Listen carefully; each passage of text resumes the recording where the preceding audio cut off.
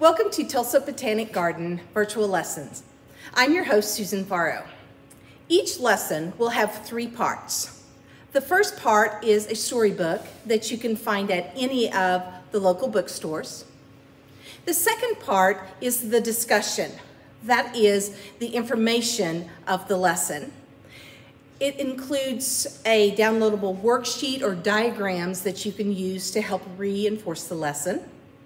And then the third part is activities. There are 1 or more that you can do. They may also include a downloadable lesson. They will have instructions, so they are easily completed by you. I hope you enjoy these. Thanks for watching. In My Garden, written by Charlotte Zolotow, illustrated by Philip Stead.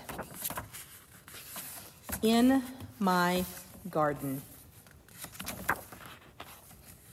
In the spring, what I love best in my garden are the birds building nests. Of course, there are other things I love in my garden. Red tulips like a patch of fire, under the pear tree, violets, hyacinths, and daffodils. But in the spring, what I love best in my garden are the birds building nests. In the spring, what I love most to do is fly kites. Of course, there are other things I love to do: play dolls and roller skate and skip rope. But what I love most to do in the spring is fly kites high over the garden wall. In the summer, what I love best in my garden are roses. Of course, there are other flowers I love too, marigolds and daisies and canterbury bells. But in the summer, what I love best in my garden are roses, red ones and yellow and white. In the summer, what I love most to do is have lunch under the pear tree.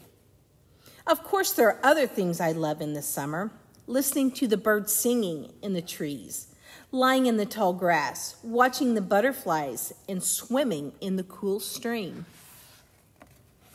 But in the summer, what I love most to do is to have lunch under the pear tree. In the fall, what I love best in my garden are chrysanthemums. Of course, there are other things I love in my garden: the tree turning red and golden brown, the wind blowing, and the squirrels gathering nuts. But what I love best are the chrysanthemums, tangled and shaggy and smelling like spice. In the fall, what I love to do most is rake leaves. Of course, there are other things I like to do in the fall: buy new sweaters and skirts and pencils boxes for school, and pick the ripe golden pears from my tree. But what I love most to do in the fall is rake leaves and jump in the big, crackly, golden piles of them. In the winter, what I love best in my garden is snow, like bumps and humps sparkling everywhere you look. Of course, there are other things I love in the wintertime: the purple sunsets and the moon rising early and the pine tree with its branches heavy and white. But in the winter, what I love best in my garden is the snow, clean and white and still. In the winter, what I love most to do is ice skate on the pond. Of course, there are other things I love to do in the winter: make snow angels, coast on my sled, and watch the black shadow of the pear tree in the snow. But what I love most to do in the winter is skate on the frozen pond and feel the whiteness and wind and winter all around. April, May, June, July, summer blue or winter sky, winter, spring, summer, fall. Oh, I really love them all.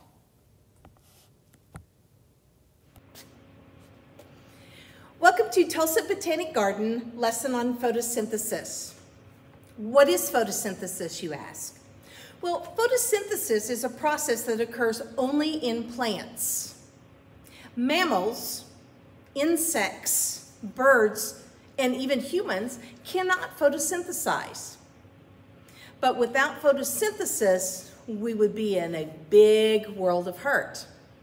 So what we're going to do is we're going to take a look at the things that are necessary for plants to take in and things that a plant will release in order for photosynthesis to occur and create energy.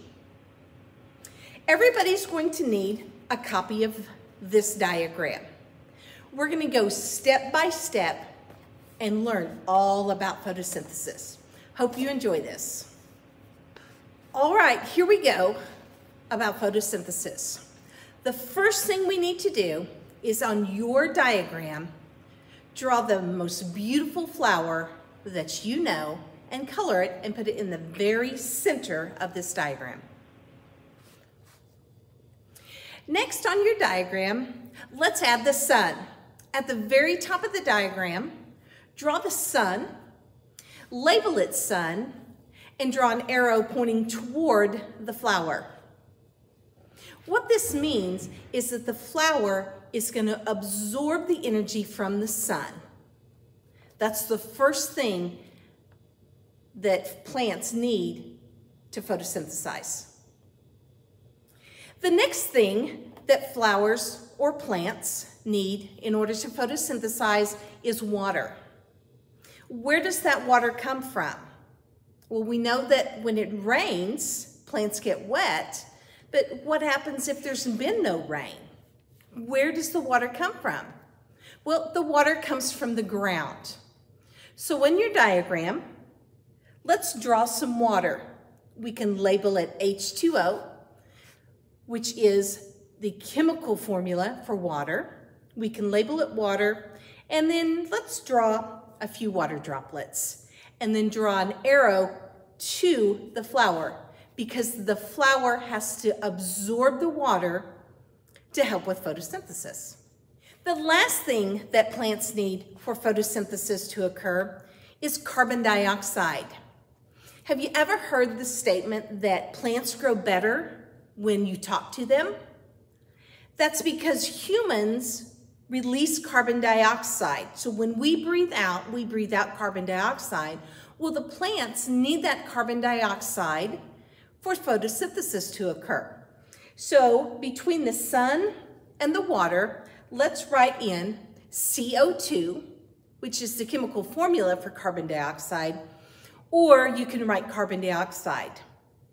Now, we don't have a picture for it because carbon dioxide is a gas, but you'll want to draw an arrow to your flower because that is the third thing that the flower needs in order for photosynthesis to occur. So we've talked about the three things that plants must take in order for photosynthesis to occur. Now there's two things that they release from the process of photosynthesis. And the first one is very, very important to us because it is oxygen. Why is oxygen important to us? I bet you know. Are you breathing right now? So when you inhale, you take in oxygen.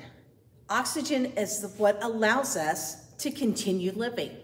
So what we're going to do, next to the sun, we're going to draw in O2, which is the formula for oxygen, or we can write in oxygen.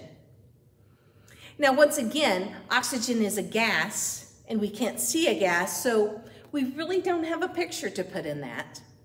And then make sure you draw an arrow from the flower to the oxygen, because that means the flower is releasing the oxygen. The next thing that flowers release is called glucose, or we can say sugar. Glucose is just a fancy name for sugar. And this is what gives us energy from the plants. So below the oxygen, you can write in sugar, or you can write in glucose, and then make sure you draw an arrow from the flower to the glucose, because that is what the plant is producing from photosynthesis. Now, once again, I don't have a picture of what sugar or glucose looks like because it is a chemical. So we've talked about the 3 things that plants must take in for photosynthesis and the 2 things that are produced from the photosynthesis. So what's that last spot for? Well, that is for energy. In the very bottom, write in energy and make sure you draw an arrow from the plant to the word energy. Because what this means is the plant is producing energy for itself in order to grow more flowers or to fruit, but it's also providing energy for us when we consume plants. So now that we've talked about how photosynthesis occurs, what plants need to take in, and what plants release from photosynthesis, let's finish up our diagram and turn it into a flower.